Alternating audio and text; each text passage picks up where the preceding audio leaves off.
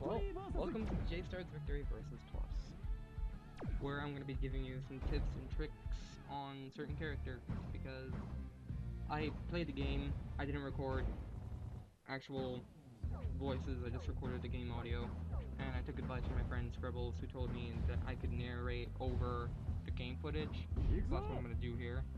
So kind of give some tips, tricks on certain characters that I play as. So anyone who's fighting against me will know kind of what I'm gonna do. They can fight against me like that and be like, hey yo, I know what you're gonna do next, and I'm gonna kick your butt. And I'll be like, okay, you may know everything I'm going to do, but that's not gonna help you because I know everything you're going to do. Sue me, Sega!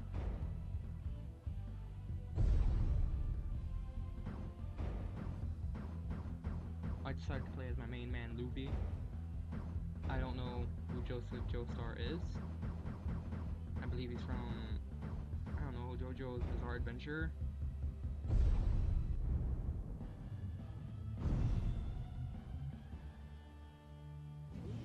It's a 1v1, no support, no teammate. Question! I didn't know what to answer, so I guessed Mexico. And that was right.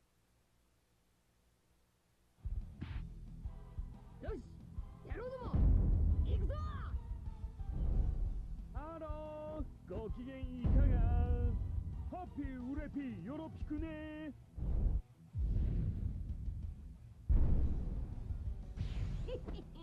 楽しくなってきた。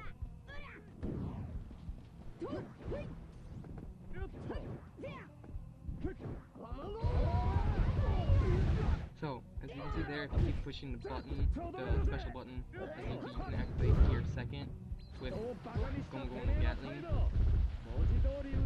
But also you can activate it by just holding R1 and then pushing X, like that. From Gear Second, you can activate Ushoshoku the same way you would do Gear Second. But also, there is another way to activate it. If you hold circle with R1, it will do Elephant Gun.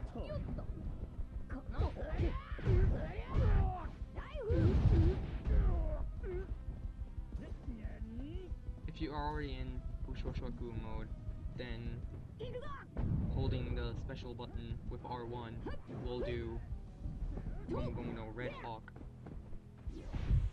Pretty cool, I thought.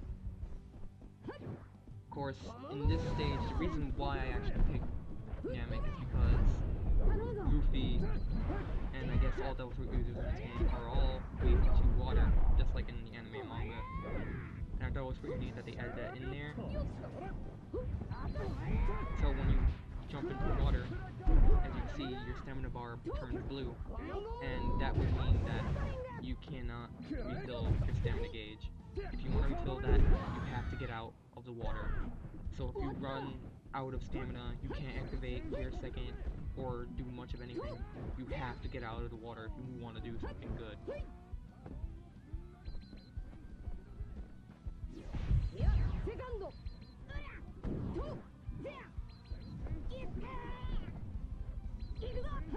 I'm not sure if it does the same for all characters, just Luffy and maybe the other Devil Fruit users, but I do know for sure this happens with him. And I thought it was pretty neat that they added that in there. I have no idea what flames are, or what the little, looks like a shield that appears in front of you when you put Shoshaku on.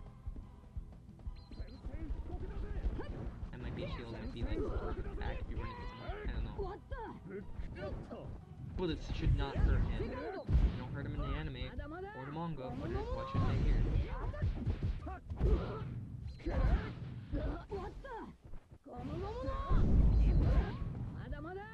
He keeps blocking all my specials, and I hate that. Such a pain in the butt. Also keeps knocking me into the water, or making me follow him in, because batch like that.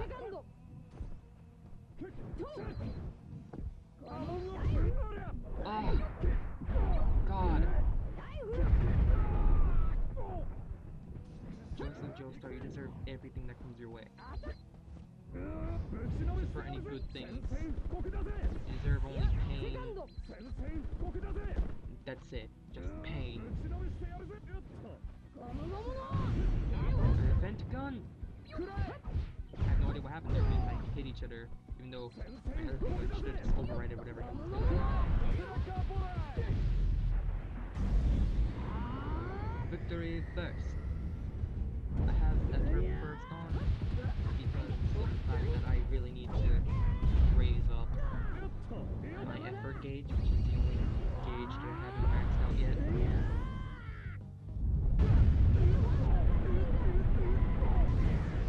Grizzly Magnum!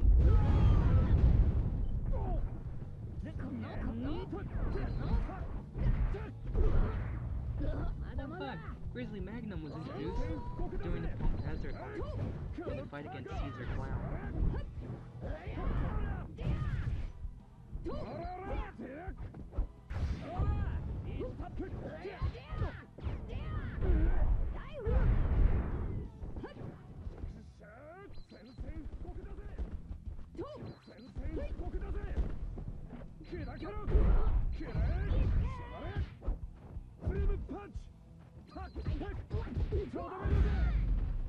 Oh no, I went down.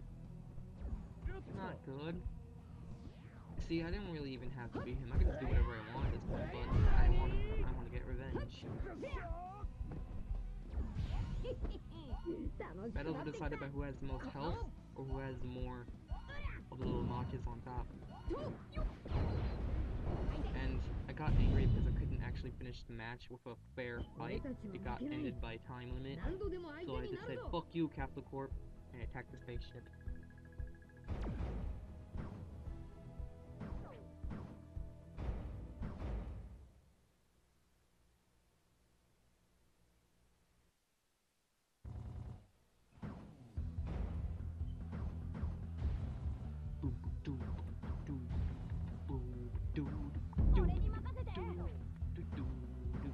We'll be seeing Gon later, don't worry about it. Killua. I'm not extremely well with Killua, but I'm okay-ish. My opponent, I picked Sasuke, and there's a reason for that. See, the reason is, well, one, Sasuke is a ninja. They're very skilled in the art of assassination, and Killua comes from a family of assassins, and he kind of quit that whole thing. So they also have electric attacks. Which is another reason why I put them against each other. Okay, so some things you want to get down about Killua is that he has a technique called Godspeed. It has to be charged up. You'll be seeing it later on. It will make you very fast and also more powerful. I think it also completely fills up your stamina gauge. I should have taken off the little notification thingy at the top right. Too late for that now though. And his other thing is Zetsu, which is kind of an assassination mode. He will be invisible to the opposite team. You can't see him at all. Only the player playing him can see him, and I guess also his team. So your best shot at, defending against that is either just attacking randomly, or waiting for it to run out, or just guarding. No real way to avoid that. You can knock him out of it before he actually activates it though. Oh, another thing that might be useful to mention is that if you activate Godspeed and then Zetsu, you will have Godspeed activated while you're in Zetsu. So when you come out of Zetsu, you will also be still in Godspeed mode. So kind of useful technique right there. Amaterasu. One thing I hate about Sasuke is that, because it will hit you, I think no matter where you are. I think you have to be in his sights though, I'm not sure. But if it hits you, it does a bit of damage, but really fucks up your stamina gauge. I hate that.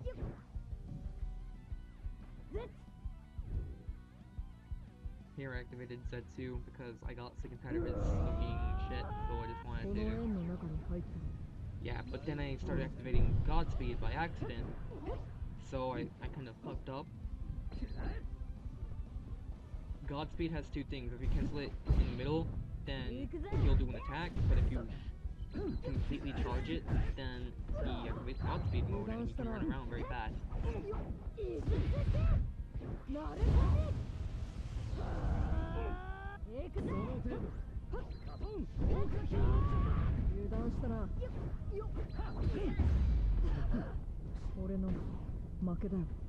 One thing that would have been cool if the game designers had done is if they had allowed Killua to do the whole heart thing like he did in the anime. Spoilers, shit, fuck.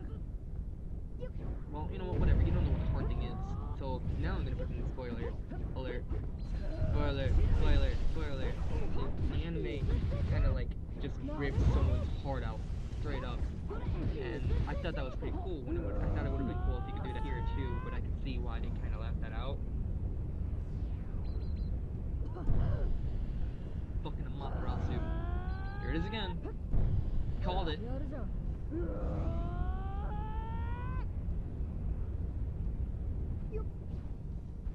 Zetsu.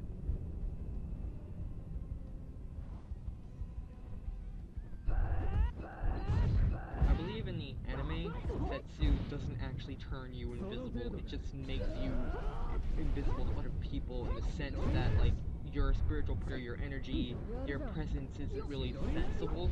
They can't really sense you, so they don't really know you're there. I don't know if it works if you're directly visible like I am, but no. I don't think it actually makes you invisible. You can see there, I kind of cancelled my attack early, my Godspeed, and it didn't attack. You activate Victory Burst as Killua, and you actually, like, pull off the ultimate attack. Whether it actually hits or not, you activate Godspeed mode anyway. Oh hi Paul, why not just block the epic scene? I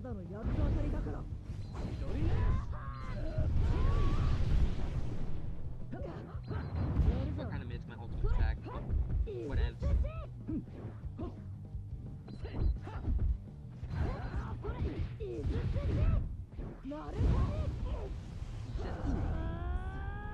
See, I was in Godspeed while I activated Zetsu, so you're gonna see that what I said before was true. See, you still have Godspeed activated.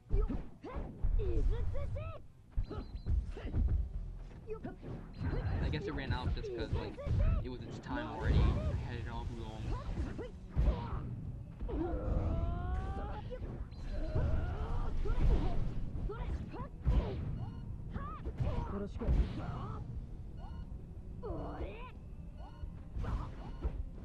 Time up. Killua wins.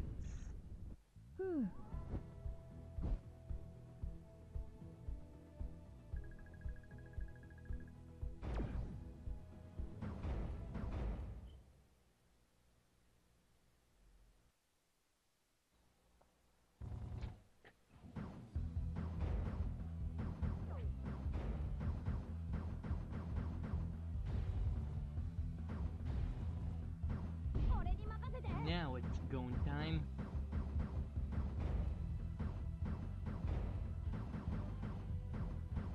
His opponent, Son Goku.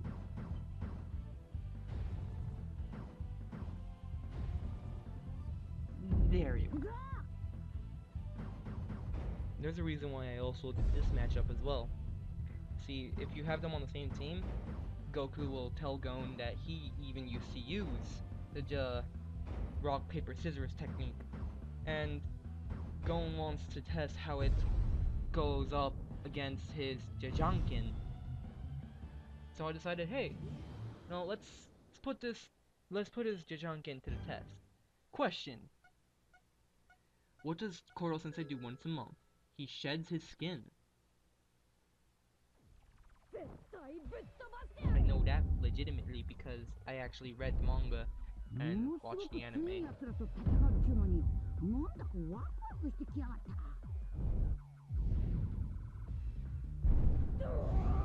Charge! A little thing about Gon. He and Killua can charge up while moving and jumping around. Just to let you know. Another thing that you want to know about Gon is that forward circle will activate Ko, otherwise known as, well, to me, power up mode. Guard circle will activate Ken, or super defense mode. And regular circle will activate Jajanken. In Jajanken mode, you can have 3 different attacks. If you, well, actually, first off, I should probably state that you can move a bit. You can move forward, backward, side to side, whatevs. So you can just get as close as you want to your opponent. But be careful, because one hit or a fall from a high platform will screw up your combo. Well, not combo, your attack. In Jajanken mode, you have 3 separate attacks. Rock, paper, and scissors. So after activating Jajanken, get up close and use triangle to use scissors. Get up close and use circle to do rock, which is a punch. I should also mention that scissors is a sword. And if you want, you can distance yourself and use paper, which will hit an attack. I'm sure you've already seen all 3. If not, you would. Because as Gon, I tend to use those attacks a lot. So in Ko mode, if you try to activate it while already in it, then you will deactivate it. And if you try to activate Ken after you've already have Ken on, then you also deactivate that. I forget how if you switch one or another during the other one's still active, I forget what happens. I don't think they overlay, but I mean you could try and see it yourself. If not, I mean, I'll probably make an edit later on saying something, I don't know.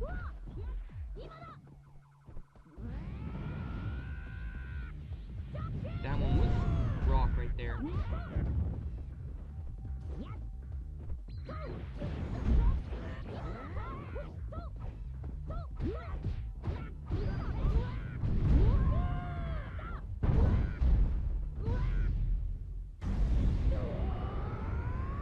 Like throwing a little bit of taunt right there. I don't think taunting does anything but, you know, annoy your opponent. With Gon's attack, he'll rush his opponent, knock him into the air, and ready to Jajanken. This one's rock! Rock, paper, rock! I don't know if that's actually what it says, but in the sub that I was looking at, that's what he said. Is rock, paper, rock. Instead of, like, paper, scissors, rock, which would make more sense to me.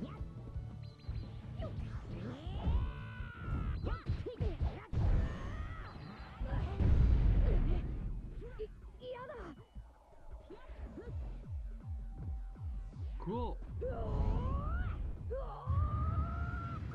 I mostly focus on attack power. I say screw everything else. And as you can see there, I dropped from the platform, and even that small distance screwed up my Jajanken.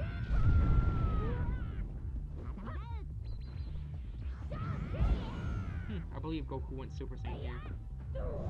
Yes, he did. You see his blonde, flowing locks. Not really flowing, they're just there. Also, my Ko has been deactivated. Yee!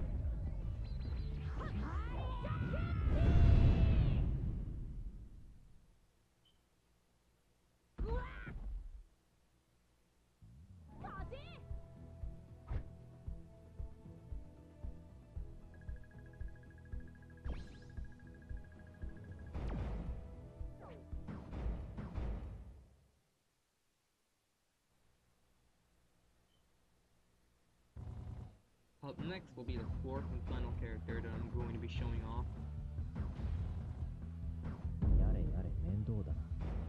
Oh, I think it might be worth mentioning when you fight Goku or Vegeta, don't let them charge up their second bar, because once they do that, they activate Super Saiyan and they become stronger and kind of more of a pain in the ass to deal with, especially Vegeta.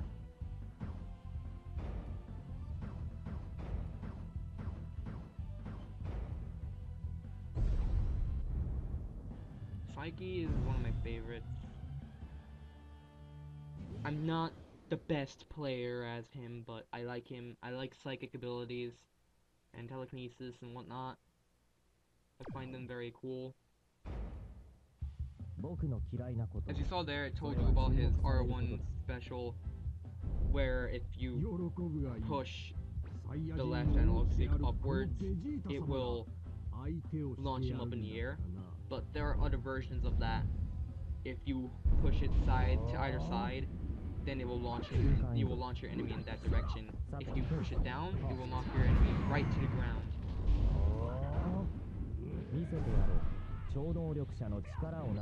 As what I did there was this regular circle, which brings 3 rocks up, which you can shoot at your opponent, or just leave there, and once your opponent comes up to you, or you come up to your opponent, they get hit by one. It's pretty useful.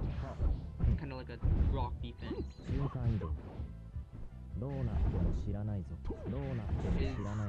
regular triangle is like a shield break / launch. Really useful for distancing.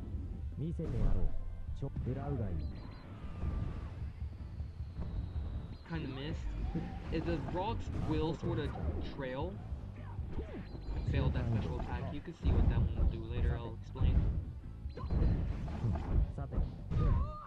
What I tend to do is try to always bring up rocks. And one thing to mention is if you have rocks on you, you won't be able to charge.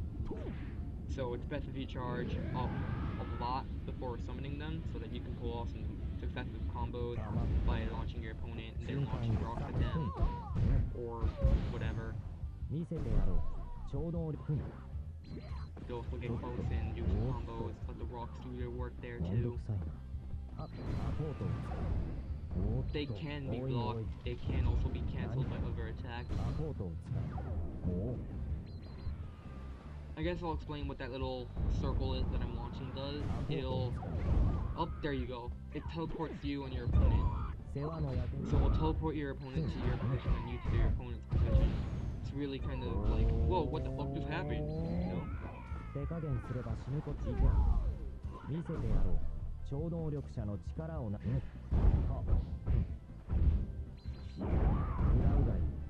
Rocks, the most useful weapon in the earth.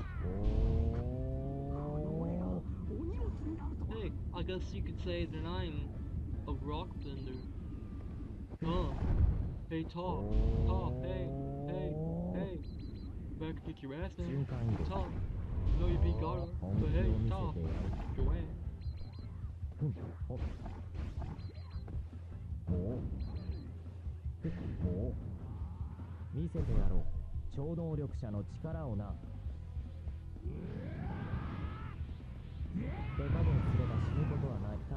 Launch him up in the air and launch rocks at him. I could have gotten in a third one here, but I was thinking, well, what if he gets invincibility frames and I miss and I waste my rocks? I guess it was more wise for me to hold on to it. He did pull up. He tried to pull up a combo there, and he was cock blocked by my rock. Try to say that 5 times fast. Cock blocked by my rock. Cock blocked by my rock. Cock blocked by my rock. Cock blocked. Ugh. Can't.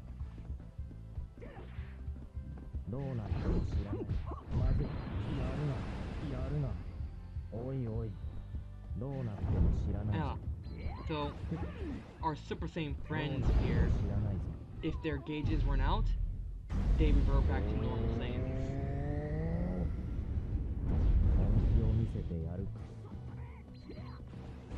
Okay, so here's a little thing about Psyche's attack. You want to make sure you're a little bit distanced from your opponents.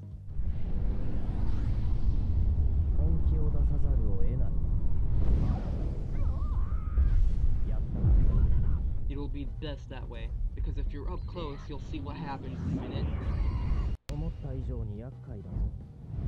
When you get up close and personal and try to do your ultimate attack at Psyche, this will happen.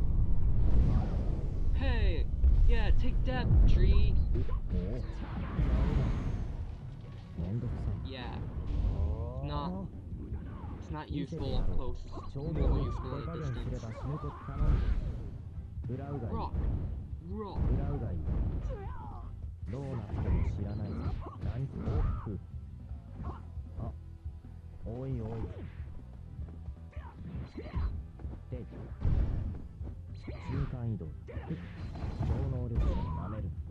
Oh, super disarming opponents right there, that R1 triangle.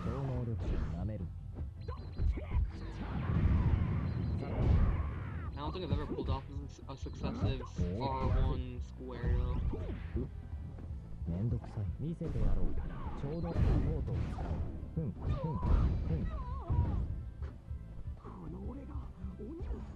Oh yeah, these rocks can also destroy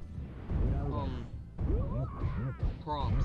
So like if you go up to a house with these rocks, then it will destroy it. And it won't actually break your rock, it'll just break like the building or whatever.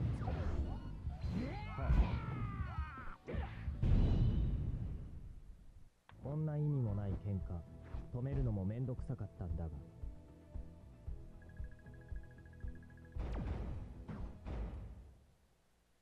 僕の名前はサイ Oh no.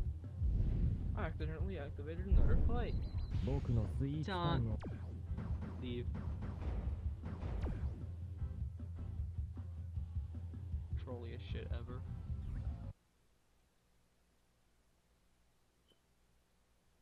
Anyways, that's it. See you next time.